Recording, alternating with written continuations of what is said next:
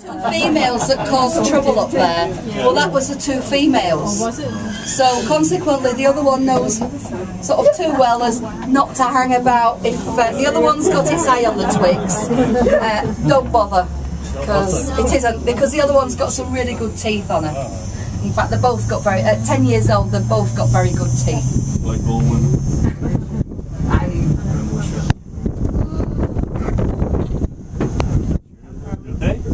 Well, it's nice and cool. At least the sun's not beating down on us this afternoon. Just about. You can't really see it. If you look down there to your right, you can see like a semi-horseshoe, and that's Rosier Harbour.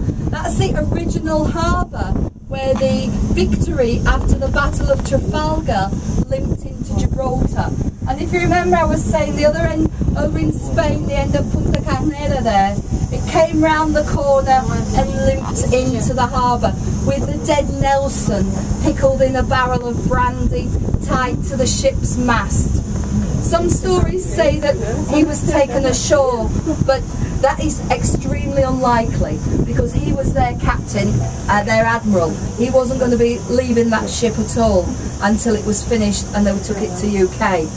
But what they did do was at the bottom they bored a hole, and so story has it that some of the brandy they took it out and drank it, and it's called Nelson's blood. Now you can buy bottles of this Nelson's blood, not the original I hasten to add, downtown, and it's a brandy based sort of sherry-ish type drink. It's quite nice actually, I can't stand brandy, but it is pleasant. But just in case you see what Nelson's blood is, that's, in theory, it's supposed to be what's left out the barrel of brandy. But if any of you come across dead bodies that's putrefied inside a barrel of brandy, I somehow don't think I'll drink it.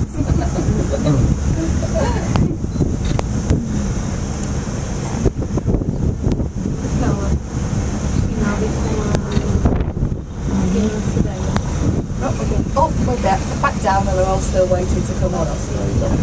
Yeah. I like it when a plan gets together. Especially when you're in the mood that I was in. It did, yes. And like the lady said, I suppose the exercise will do me good. That wasn't very nice. That wasn't a very nice thing to say. But it was a lady to a lady. Oh. And also it's not a lady who looks like a stick insect either. Okay. So that's alright. If it was somebody who looked like a stick insect, then I could take offence. Like the advert on television, that woman who says about going on a diet, and she says, and there's this woman who looked like she'd never eaten anything in the mouth, saying, where do you want to be in 6 months? 6 months? Just a little knock here on the sides, okay?